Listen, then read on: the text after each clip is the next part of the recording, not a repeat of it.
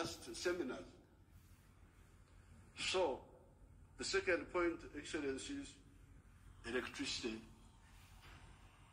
The third one, those people who talk about private sector-led growth, private sector-led growth. I have been trying to borrow money for our UDB, Uganda Development Bank, a bank which funds manufacturers. No, I don't get support for that. Instead, they want me to go, my people to go to commercial. I hear you, Mr. President, and you're loud and clear, you know, and all that you say, they're all valid.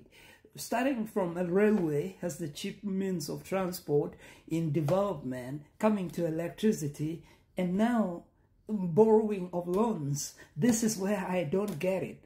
Because after close to 4 years, 4 decades in leadership, you cannot tell me that you can still want to depend on loan. And you said it very well in your presentation while in Kenya. You said it very loud and clear that the Tanzanians did it during Magufuli's time. And I want to take you back, look at Burkina Faso during the time of Captain Thomas Sankara. In a space of less than 5 to 6 years, they were able to do stuff on their own. And we, as Uganda, you made mention it that we are very rich, we are very wealthy. But still, how do you still, in this day and age, in this era, you still want us to depend on loans? Oh, Mr. President, you can give us a break.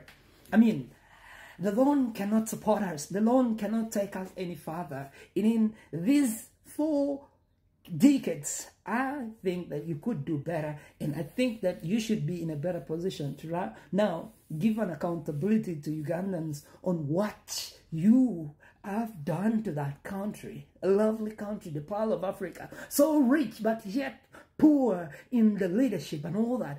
I want us to be clear, Mr. President.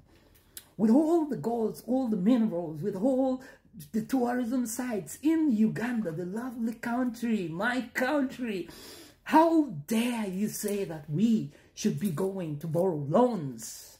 How dare you?